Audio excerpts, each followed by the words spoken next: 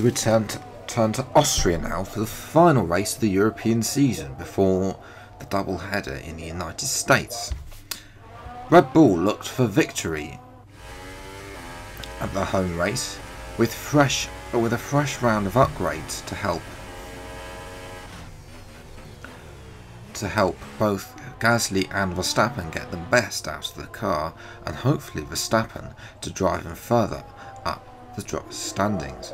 Renault looked to take a further grip on the Constructors' Championship and hope that Ricciardo can support Hülkenberg, or Hülkenberg can support Ricciardo,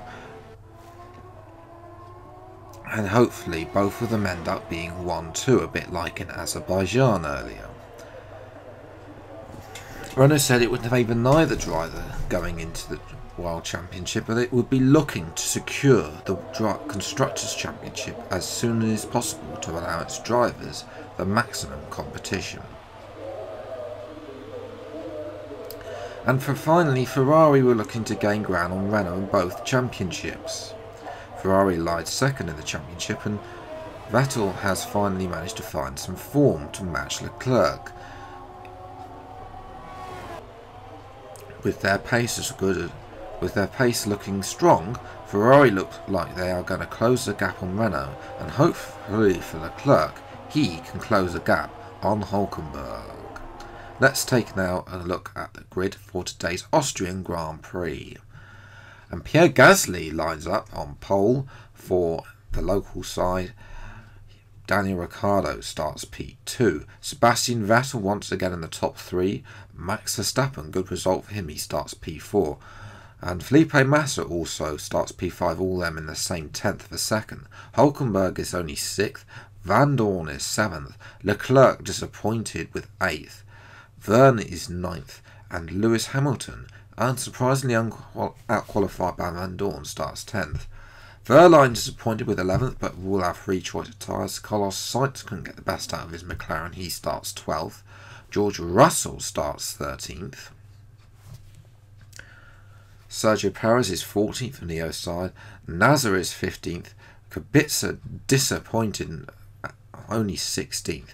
Da Costa once again a poor qualifying for him, he starts 17th.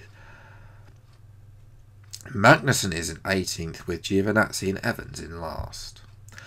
So hello everyone, and welcome back to another video of the F1-E mod, episode number 11 today for the Austrian Grand Prix, a circuit I've done very well at in recent games, especially Final Fantasy F1 2017, getting our first victory there.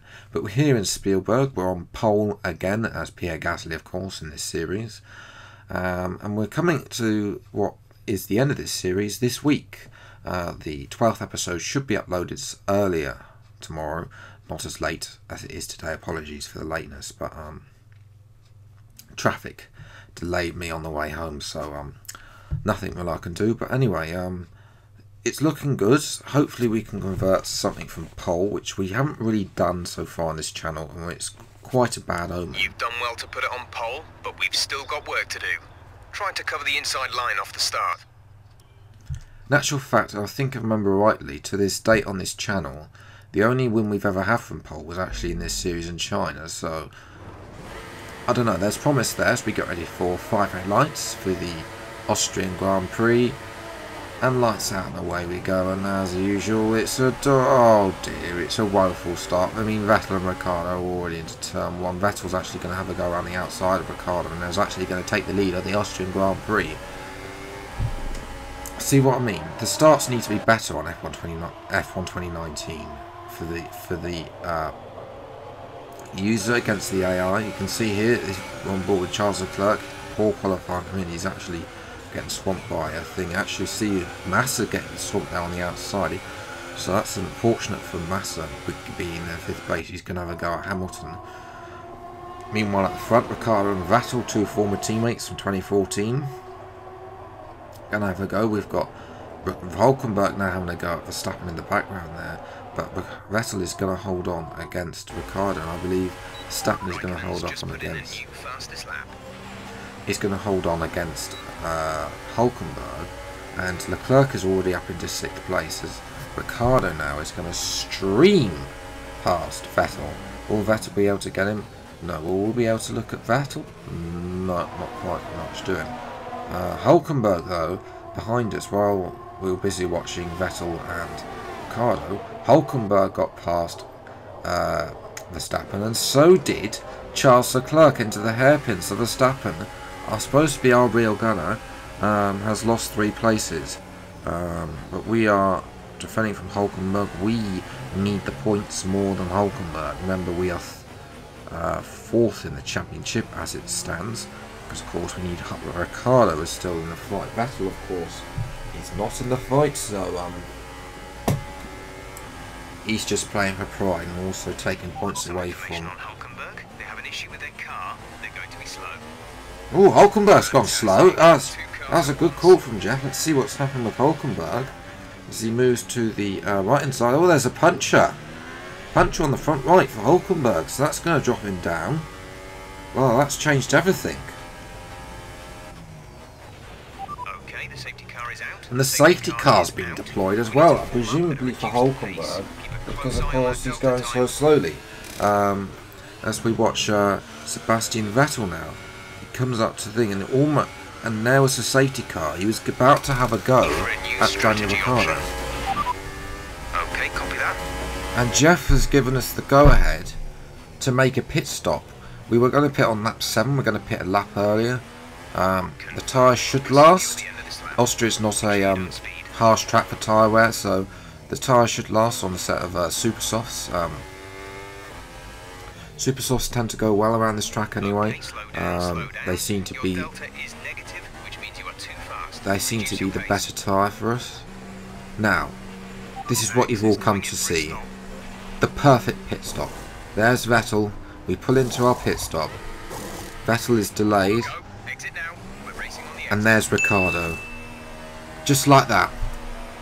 We're in, well, what will be a net P1 when everybody takes their position, when that makes their stop. Obviously, not everybody has come in. The 2 Williams has come in. And just to show you how bad Felipe Massa had, Pascal Wehrlein leads. He started 11th. His teammate Massa started 5th. And he's ahead. So it's a Williams 1-2 at the track that they had. Last had a 1-2 in real life. Let's give this the best we can do. We got it's advantage to us now. We've got Kevin Magnussen in the Porsche Dragon. K-Mag, of course, has been doing wonders for us in Final Fantasy. He needs to do a couple of wonders for us in F1-E mod. He's in that thing as we're going down the inside of not one but 2 cars, including Antonio Felix da Costa, the Portuguese driving BMW car. We're now lining up Sergio Perez around the outside. Lewis Hamilton there. They've all lost heaps of time under the safety car. That's how much advantage we had. I think Hamilton was holding up everybody. Everybody's in the pits apart from Robert Kubica. In the DS Chichita car, who now leads the Austrian Grand Prix, but that Chichita car has had no upgrades the entire season, and it may have looked like it had kept with us at one point, but now it's a pretty average midfield car. And Kubica came in not long after that, but Ricardo is having a look at us. But as it stands, we're still going to be in 4th place, heading to 50 points available, as Ricardo's going to have a look around the outside. There's going to be 50 points available. We will need 20 outscore Hulkenberg, 28 of those to the thing is Ricardo now sinks behind Vettel, and we're going to try and run away from Vettel, Ricardo and Leclerc. It's good Leclerc is in P4, though I think those 3 are going to battle each other. Verstappen needs to close in as well. He's there in the background. He needs to close in. He's the fastest man on track, as Ricardo had a look down the inside, locks up on Vettel, and Vettel managed to pull it around the outside. But moving up through the fake turn 2 up to turn 2, Ricardo's going to have the much better downforce, and he's going to keep the position into the hairpin at turn 3. Leclerc now will have to line up and move. By saying that, we of course going defensive, and now Ricardo is making the attack on us. So he really wants this win to climb up on show his teammate really who is boss. Well, I'm saying that. No, he's not going to show his teammate who's boss. Because Daniel Ricciardo engine is turned into a barbecue. And therefore, Daniel Ricciardo is out of the race. And surely out of the championship.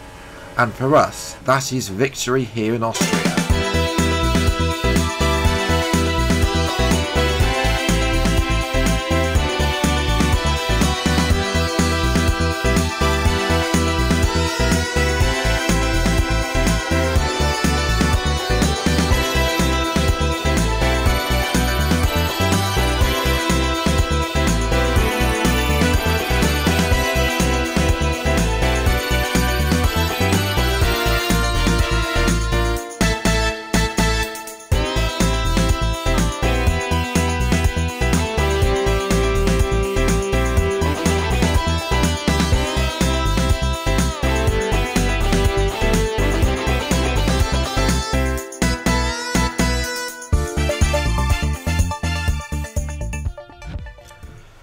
So, P1 around Austria, once again one of my favourite tracks. We've won from pole again.